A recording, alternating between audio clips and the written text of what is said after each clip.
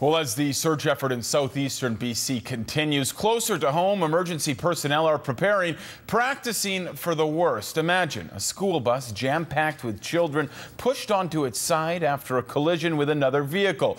For parents, it would be a nightmare. For first responders, it would be a challenge, but practice makes perfect, and that's why in the Comox Valley today, fire crews and emergency teams spent a day handling what would be a worst-case scenario. CTV's Jet Bassey has the story. Hello.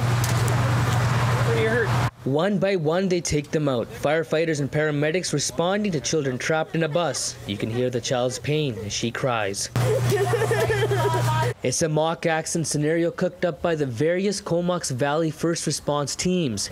An opportunity for the organizations to hone their skills for the real thing. So all of those things that you have to think about in an event like this are being dealt with by the crews. The school bus was headed to a scrapyard. They thought, why not put it to better use? After 3 weeks of planning, it was time to put the fire departments and BC Ambulance Service to the test. They were challenged by many scenarios: a biker pinned under a bus, victims in cars, and a school bus filled with kids, all needing medical attention. We train together all the time in Comox and Oyster River. Wherever we get an opportunity, it's vital to doing scenes like this, to know each other, know what equipment they have. Cumberland Fire and Rescue Chief Mike Williamson is calling the shots. Okay, we got one patient right here and one patient over in the bush.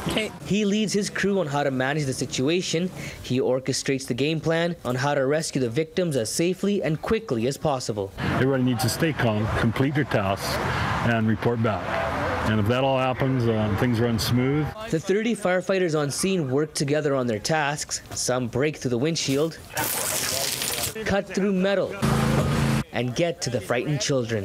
The first responders that are in there have to hand-to-hand pass these people out on spine boards, out through the front window, and so it does take a lot of people to do that. 5 paramedics were on scene attending the victims. It was an opportunity they couldn't pass up. We had about 29 patients with injuries that were made up as real as they could be, and overall the triage and treatment component went very well. The commanders were pleased with the performance of the crew. They safely rescued all the victims in 90 minutes. They will debrief and smooth out the wrinkles of the operation, working together to improve just in case.